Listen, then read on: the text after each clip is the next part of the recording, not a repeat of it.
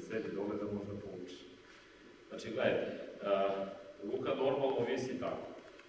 Međutim, ako u ovoj liniji neki deo tela nije živo relaksiran, nego je krutiv i mlitav, tada kad partner povuče, se desi ovo i telo ispada.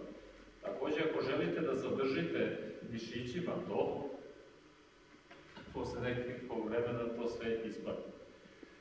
Ali ako jednostavno ostavite ruke, i ako ste uspeli da umirite u tački seikanite, to je da postoji sklad između uma i tela, tada telo ima kvalitet koji mogu nazovem živa relaksacija. I tada, kada on vuče ovu stranu, to je kao da ova strana podržava se, znači sve se tegne i sve stoji. Znači pogledajte, lagano moje rame krene. Kad povuče rame, krene dole, stane samo. Kući.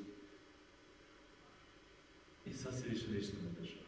Probajte, zadržite, probajte vežbu tekubi kosa undo ili recimo vežbu zatvorenih očiju gore dole na prsnice, sve svejedno, ili probajte vežbu disanja ili umirite umiru, jer je bitno neko od vežbi za postizanje spada. Ovo je u redu, sad ćete pogledati ovako. Znači, u isto vreme, jedan partner treba da vuče s jedne strane, drugi sa druge, 3, 4, sad, ovo je u redu.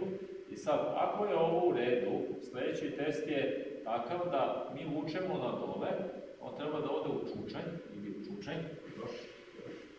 I sad treba se digneš gore.